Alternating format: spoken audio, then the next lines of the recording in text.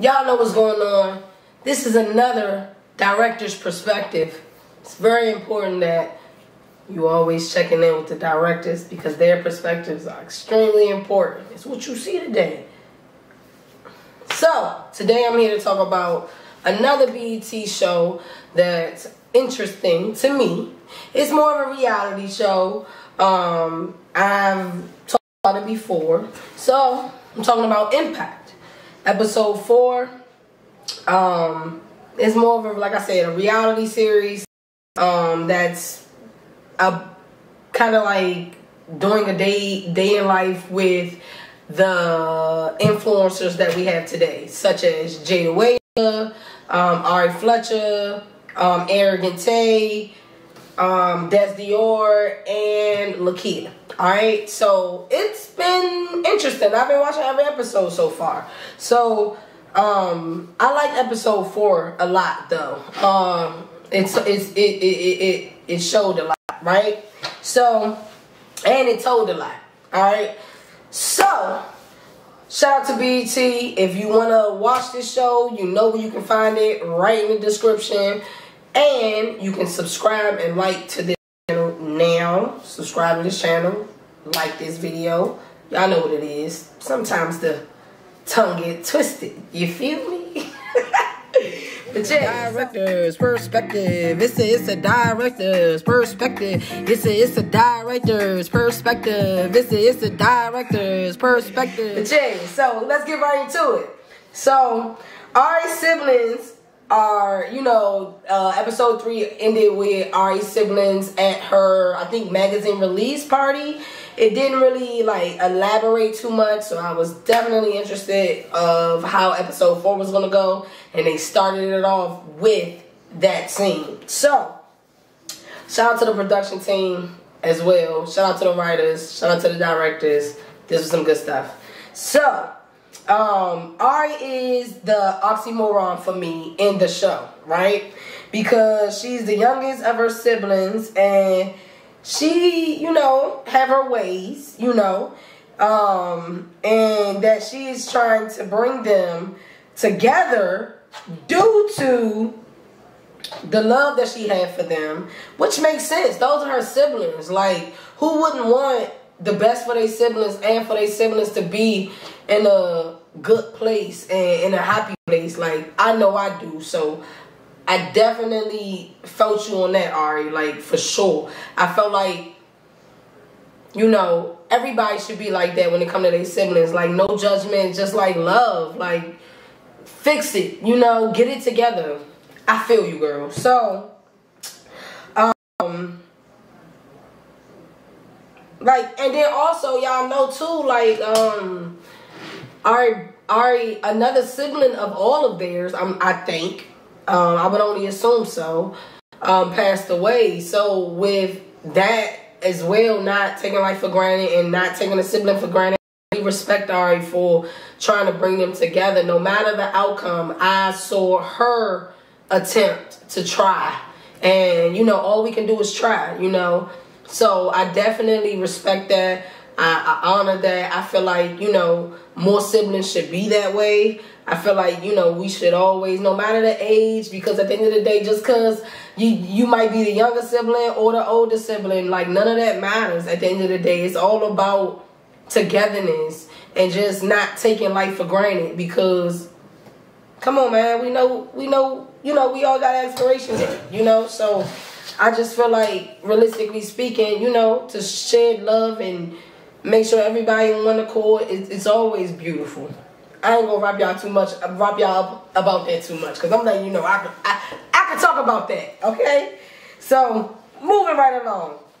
DESS, she was coughing actually at the last, on the last episode, right? When she was rehearsing for the show that she was doing in New York. I didn't know, you know, that's my Scorpio sis, and I just felt like, I don't know, man. I hope she good. I hope she gonna be good. Like, I don't know. Like, I don't know. I was just like, I hope she be good. You know, I was always thinking like, yo, she ain't say nothing about the honey and the tea. You gotta have the honey and the hot tea. And if you feeling a little under the weather, go ahead and make you a hottie toddy. Just a little bit though, not too much. Artist development is key. You gotta know certain things, you know. But shout out to Jada, because I really respect friends. I really respect the friends that invest in their friends. I said at the last episode that I talked about the impact. Like, I respect that. Teeth power. Teeth power. Like, I'm just like, yo, what you need me to do? Like, I'm telling you, I respect that. Like, I love that. So, with her coughing last episode, I didn't really know what to expect this next episode, but I did think that she was going to be good, you know, because they got such great producers and directors. I just felt like they understood the assignment, you know. They understood to build the momentum and have us wondering until the next episode come. You know, they know what they doing, you know, professionals. You get what I'm saying? But yeah, so episode 4, getting back to it, I don't want to keep wandering off too much, but she was fine. She did a great performance. I definitely feel like she could have like moved around a little more, but I do understand that DESS, she said she's been working on her anxiety, I believe, for the last like 2 years. And, you know, self-awareness is key. And, you know, just myself, as far as like being self-aware of myself, like I just feel like that has really happened over the last 2 years, you know. So, I definitely feel like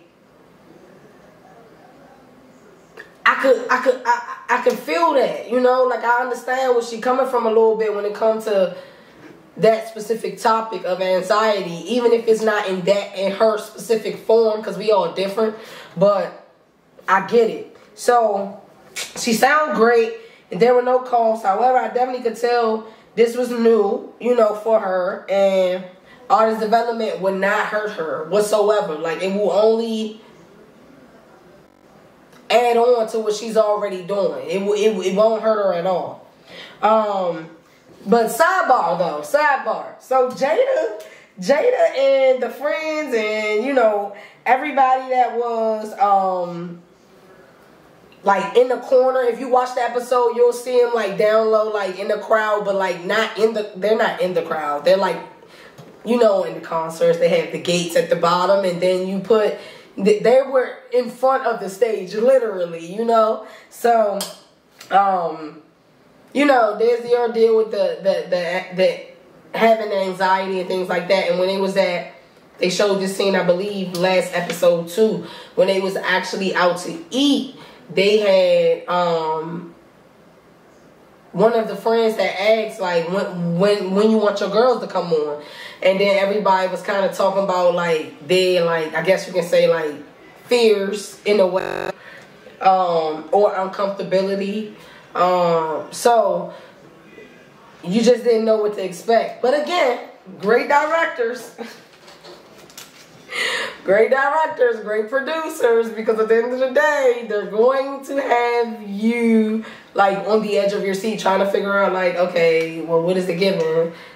But they wound up coming on stage, episode 4. And I thought it was dope. You know, she probably felt better, more confident with them on stage. No shade to the confidence that she already had with herself. But I'm just saying, like, come on, y'all. Like, y'all know what it is when you moving around and you got, you know, people that really love you and really invest in you. Like, you want them to feel the same, you know, you want them to be around. You want, even if that means on stage, or it might not be a stage for everybody, but at the end of the day, it might be a company, or it might be a birthday party, or it might, you know, it could be a plethora of things, but you want your friends there to sight you and to be around, like, close-knit, arm's reach, you know? So, I do, okay? I'm a Scorpio, alright? Yeah. Let me just leave that there. Alright. So, they were talking about how nervous they was going to be. They was not nervous, y'all. They real life got up there and showed off. They showed off, man. Like, they showed off. And I was like, okay, y'all. Okay, I see y'all a little bit. I see y'all do y'all thing. Cool. moving right along. Once the show was over, when you follow your dreams and you follow your passion, this is how real it gets. So when the show was over, they showed DESS or whatever. She was, what was she doing? Oh, she was expressing herself about like just her confidence and stuff like that. And she was just saying that, you know, at the end of the day, like, she feels better now because she's built her confidence up. So I'm like, yeah, I feel that. Like, I extremely feel that. I love Scorpios because we so honest. Like, we so honest.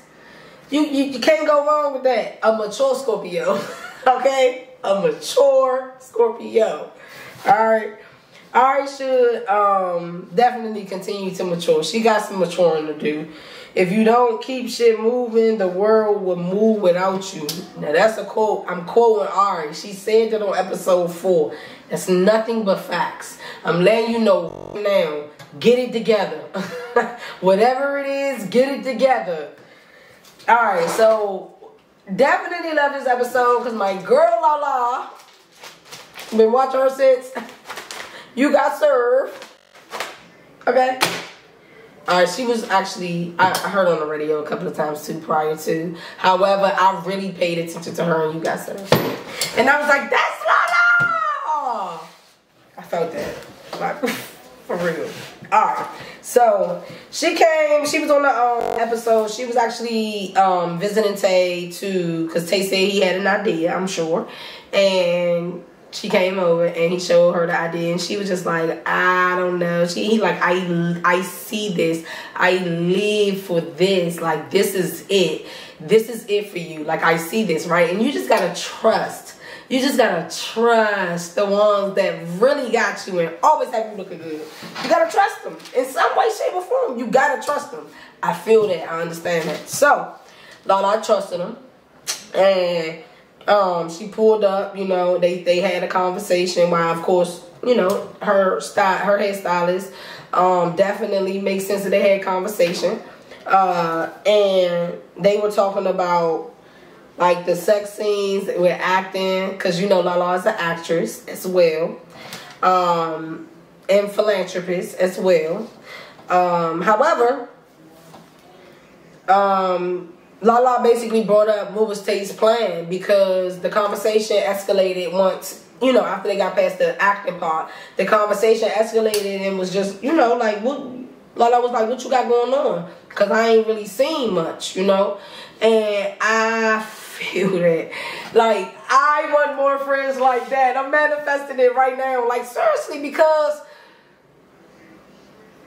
if your friends don't hold you accountable, like, who gonna hold you accountable outside yourself? For some odd reason, like, friends be making it realer. You know, like, it just be making it real. Like, I don't know, like, I'm just being honest right now. Like, it's just different when somebody coming at you telling you outside yourself. Like, whole nother topic. Anyway. Yeah, so they was talking about, you know, his dreams and things like that and what he was doing. And she was just, and LALA was just checking Tay, basically letting them know, like, look, what's going on at the end of the day? Look, we get the moving, basically. Get on it. What is it? So Tay wound up having a, finishing her hair. She loved it. And then he wound up having a vision board party. Now, with the vision board party, it was a group of his girls. Dream Doll was there. Ari Fletcher was there. And like maybe like 8 more girls or women was there, right? Now, it was nice. It was nice. It was nice. It was nice. It was nice.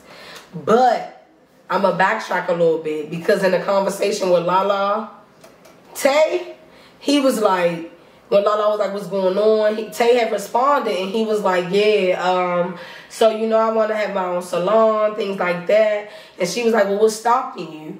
And he was basically saying, like, you know, he don't want to mess up. Like, he wanted to be right because, no, he just didn't want to mess up. Like, he ain't, like, want to fail. And LALA was just like, man, it come with the game. Like, you got basically, like, understand how to fall and get up. In a sense, you know, but at the same time have a plan. which I respect, you know. But Tay said,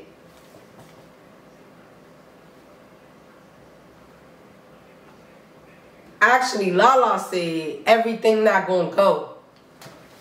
When she said that, I was like, everybody can't go. Everything not gonna go. You gotta know that. That's why you gotta open those multiple paths. You feel me? Because it's important to be innovative and creative so that you can get in those doors. Another conversation. So, but then Tay responded and he said, but I can't settle.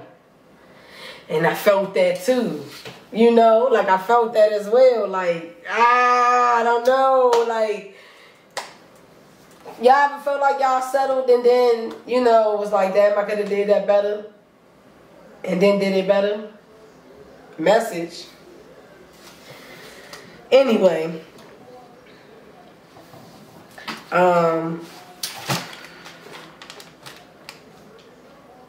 JAYDA shows how important her business is, and she begins to talk about Loyal and Yoshi play date because Ari likes to play.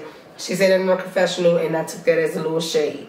So I'm just gonna make that clearer and make that known. I felt the shade, girl. Being behind with her clothing line has taken a toll on her customers' reactions on Instagram. She did elaborate on that a little bit, and I just feel like y'all be a little too harsh. I understand y'all don't care, and it's okay. But, you know, understand that it's a process. That's why I like this show, because it's showing the process. Like, so you understand it's not really her fault. Another conversation. Anyway, so,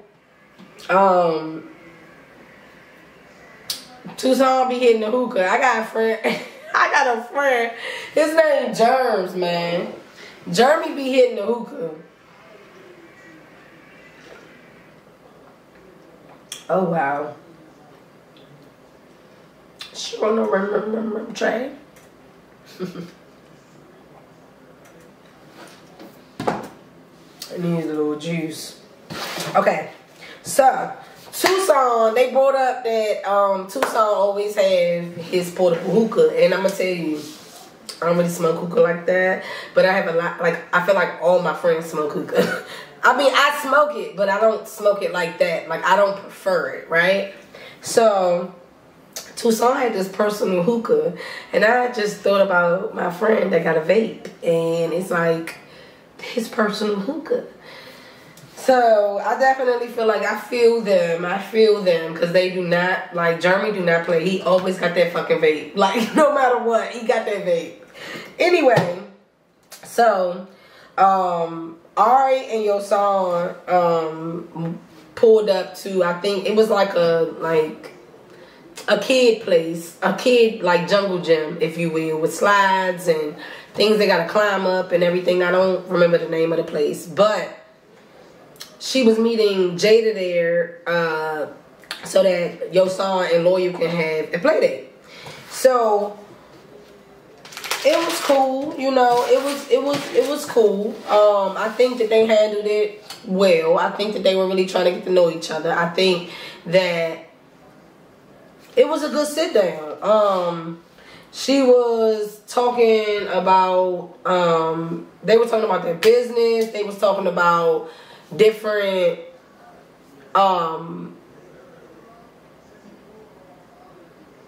like if Ari want to have another baby, if JAYDA want to have another baby. They were just having like conversation, right? So, Ari said that JAYDA's childish because JAYDA's younger than her, and I really felt that. Like, I really felt that because I used to hang with a lot of older people, so I feel like at the end of the day, with older individuals, you gotta understand that they gonna clown you, bruh. You gonna get clowned, bruh. You gonna get clowned, bruh. You're going to be clowned, bro. They're gonna treat you like the kid all the time. Even if you're 26 and they 30, they're gonna treat you like the kid. That's just what it is. Like, that's just how it go. And I know. So Ari was like, JAYDA, you childish. You young. You wanna ask me my age? You too young to even know my age. I caught that. I felt that. Anyway, Jada is young though. Jada young as shit. Anyway, I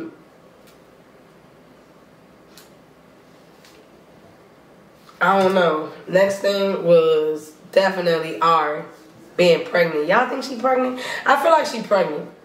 I don't know, but I feel like she pregnant though. I feel like she pregnant, and I feel like it's money bag, yo. I said this like 2 years ago. I didn't put it on camera. I said this 2 years ago though. I was like, no, she's going. No, was it 2 years ago or a year ago? Whenever, no shade, but whenever Tayana got pregnant with their daughter, I was like, watch ARI go and have a baby with somebody else. Cause I feel like ARI was like, that's enough. One too many. I'm not rocking like that no more. I don't know. I just felt that way. Maybe I'm petty. I'm just saying. I don't know. You know, don't blame me. They giving me the styles. They giving me the content. They giving me the things to go off of. Okay, but that's just what I feel. But I definitely think ARI probably pregnant. But it'll be a good like flip for the episode 5 to come out and she's not pregnant. Like that would be a good flip. Like that would be unexpected. But I just feel like she's pregnant. I feel like she's pregnant. Y'all feel like she's pregnant? Cause I feel like she's pregnant. Moneybag Yo posted that video. I mean that picture, and then she been making like little subliminal tweets like a little while back. I think she's pregnant. Y'all tell me. She's pregnant. I know she's pregnant. Anyway, that's a director's perspective. Make sure you like this video, subscribe, and in the description, you can definitely hit those links. Download the app. Check out this episode. It is episode 4, season 1 of The Impact. It's all about the influencers, baby. It's all about the influencers right now. Make sure y'all tune in. Don't be late. Don't miss it. Just tune in. Yoshi out.